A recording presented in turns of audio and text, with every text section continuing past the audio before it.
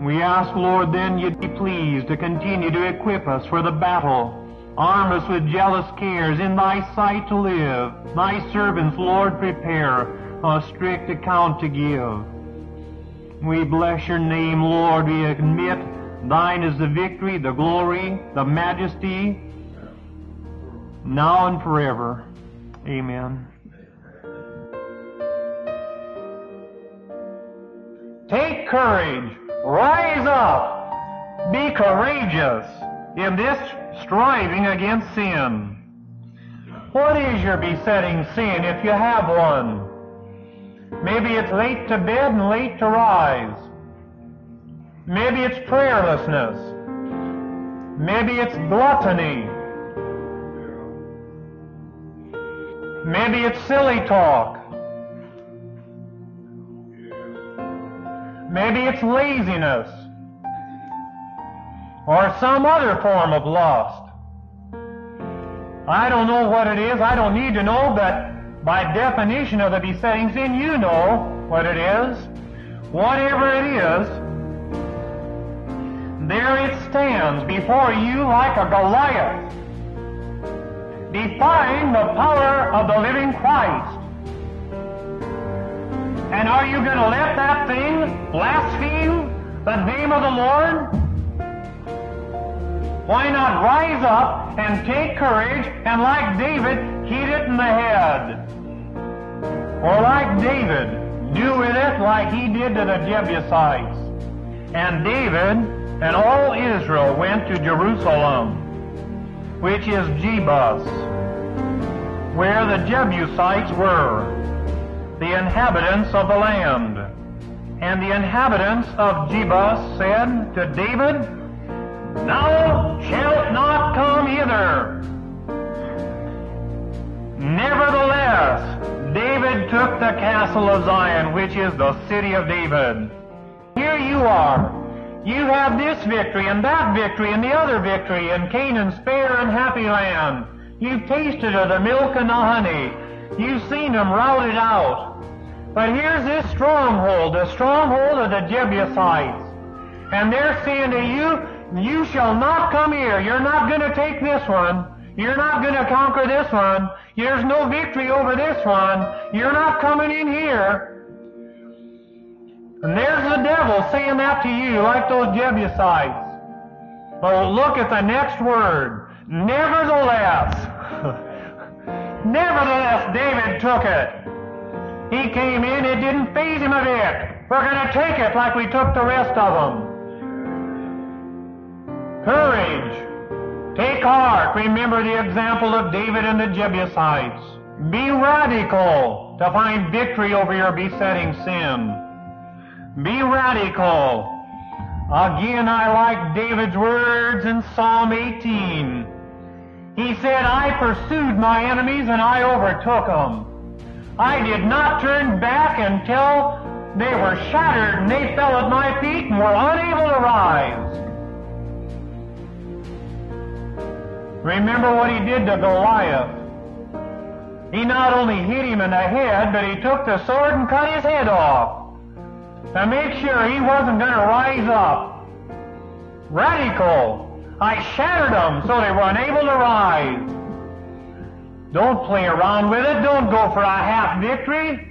Don't pamper it. Here's a man with a problem with gluttony and obesity. And what does he do? But he goes off in some Weight Watchers or partial diet instead of being radical and going right to the root of it and plucking the weed out by the root. Why not declare a fast? Why not run up with a white flag and deal with it?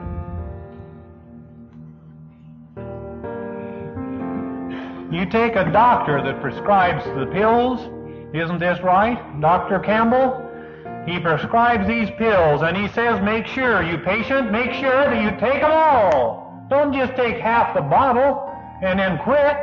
You're liable to have a relapse. Take all the pills and make sure that all of them are killed. Be radical. Be persistent to gain victory over your besetting sin. Be persistent. You've got a sore on your arm or whatever, It's not enough to put the ointment on just one day. You've got to keep applying it and applying it and applying it and be regular and persistent every day until it's healed. Keep at it. Keep on it. Deal with it.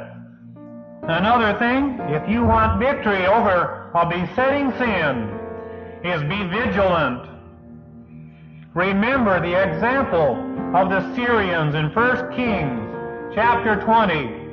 Here the Lord, unbelievably, had given King Ahab, the wicked man that he was, victory over the Syrians in Ben-Hadad. And what happened? The prophet came to Ahab and he said, you go and strengthen yourself because they're coming back at the turn of the year. And that's the way with the devil.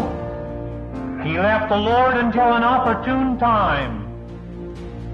Make sure, watch out, be vigilant, as it's coming back to try and get in again and get a foothold on you.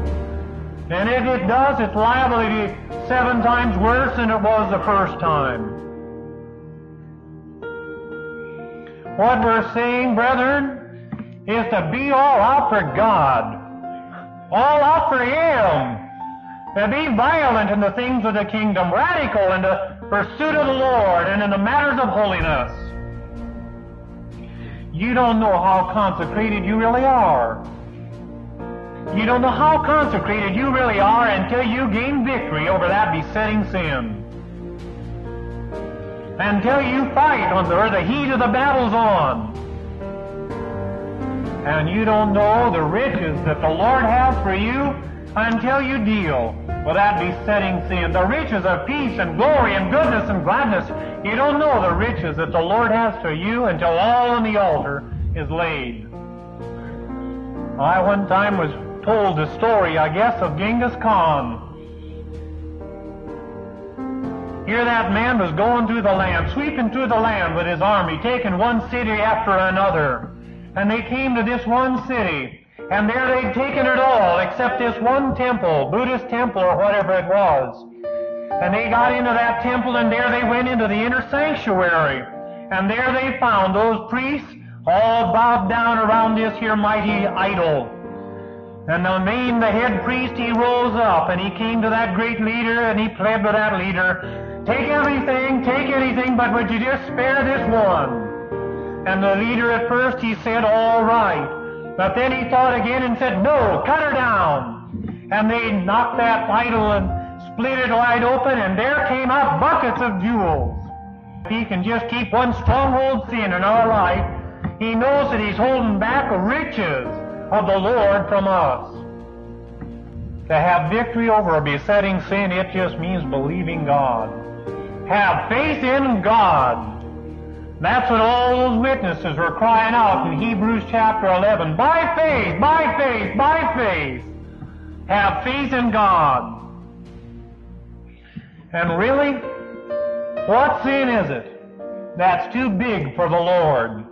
Isn't that why the Lord came, was to set His people free from their sins? Amen. Doesn't it say in Titus 2:14, He gave Himself for us, that He might redeem us and deliver us from all iniquity, every lawless deed, and to purify for Himself a people zealous of good works.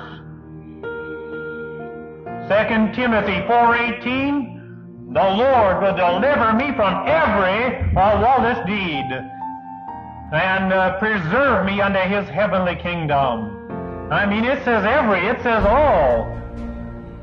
Isn't there power in the blood to deal with that thing that seems so impossible in your life, that seems unconquerable in your life?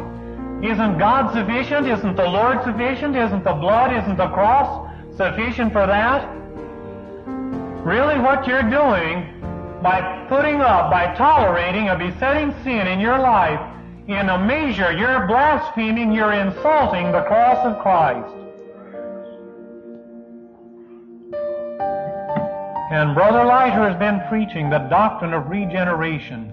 And what does it mean if it doesn't mean this, that there's victory over sin no matter what it is? The Lord's given us a new heart, and now it's only natural To be free from sin, only natural to fight against sin, only natural to see those sins drop off.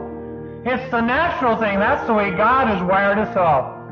And so you don't need it. You don't need to put up with it. You don't need to tolerate it. You don't need to go on with it. There is victory. It's right at your fingertips. It's real in you already. Believe God. Cash in on it. Write out the check that God has laid out there before you. Fill it in. Only natural. You've tasted that the Lord is gracious. Here, what is that grace teaching you? Titus 2:11 says that the grace of God has appeared, teaching you, actively teaching you, to deny ungodliness and worldly lusts, to live soberly, righteously, and godly in this present world.